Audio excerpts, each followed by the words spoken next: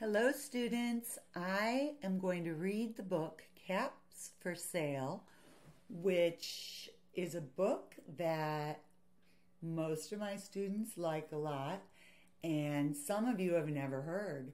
Some of my new students have never heard.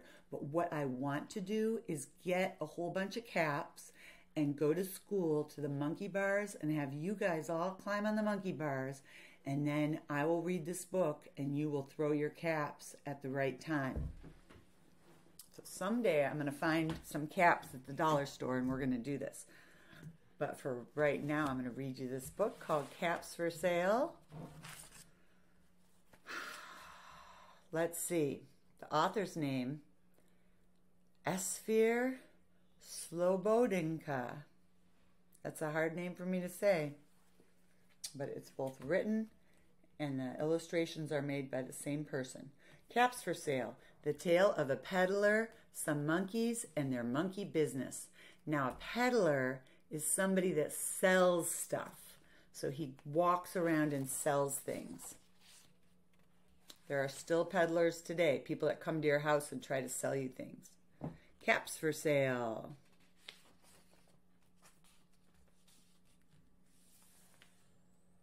Let's see, this was written and published first in 1940. That's a long time ago.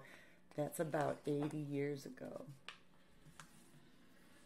Once there was a peddler who sold caps, but he was not like an ordinary peddler carrying his wares on his back.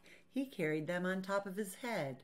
First, he had on his own checked cap, then a bunch of gray caps, then a bunch of brown caps, then a bunch of blue caps, and on the very top, a bunch of red caps. So these are the gray caps. This is his own cap. Then the gray caps, brown caps, blue caps, and red caps. The colors are a little bit weird. He walked up and down the streets, holding himself very straight so as not to upset his caps.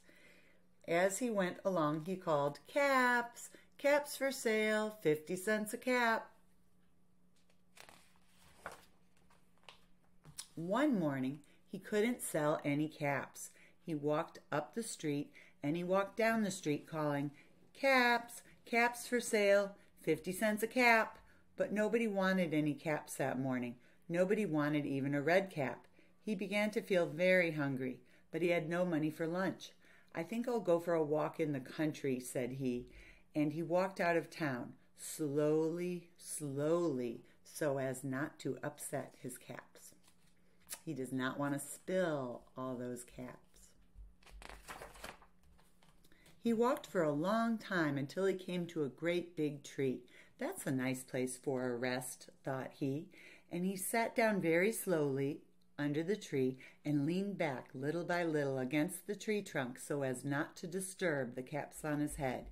Then he put up his hand to feel if they were straight. First his own checked cap, then the gray caps, then the brown caps, then the blue caps, then the red caps on the very top. They were all there, so he went to sleep. He slept for a long time. When he woke up, he was refreshed and rested. Uh-oh, do you see something wrong? But before standing up, he felt with his hand to make sure his caps were in the right place. All he felt was his own checked cap. He looked to the right of him, no caps. He looked to the left of him, no caps. He looked in back of him, no caps. He looked behind the tree, no caps.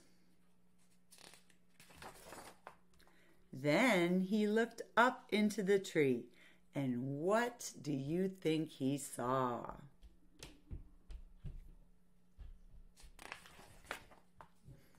On every branch sat a monkey. On every monkey was a gray or a brown or a blue or a red cap. This is how I want all my students to be on the monkey bars, all of them wearing hats. The peddler looked at the monkeys. The monkeys looked at the peddler. He didn't know what to do. Finally, he spoke to them. "You monkeys, you," he said, shaking a finger at them. "You give me back my caps." But the monkeys only shook their fingers back at him and said, "Tss, tss, tss." This made the peddler angry. So he shook both hands at them and said, "You monkeys, you give me back my caps." But the monkeys only shook both their hands back at him and said, "Tss, tss, tss."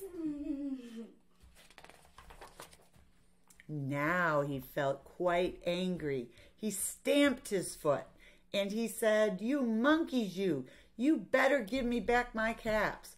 But the monkeys only stamped their feet back at him and said, "Tss, tss, tss."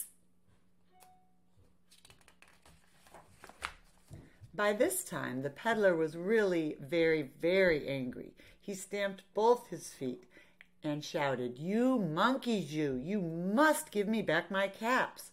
But the monkeys only stamped both their feet back at him and said, "Tss, tss, tss." At last, he became so angry that he pulled off his own cap, threw it on the ground, and began to walk away. But then each monkey pulled off his cap, and all the gray caps, and all the brown caps, and all the blue caps, and all the red caps came flying down out of the tree.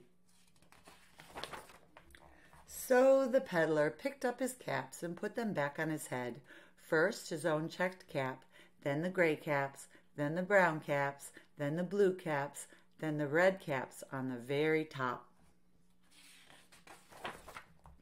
And slowly, slowly, he walked back to town calling, "Caps, caps for sale, 50 cents a cap."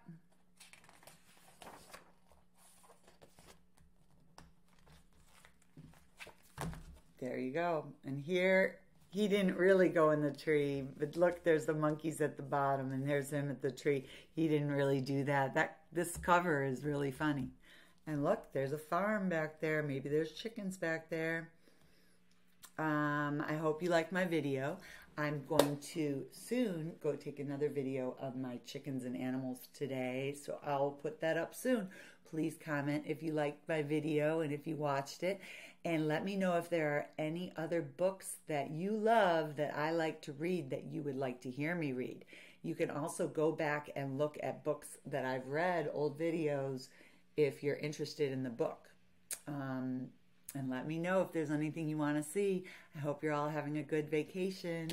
I will talk to you guys soon.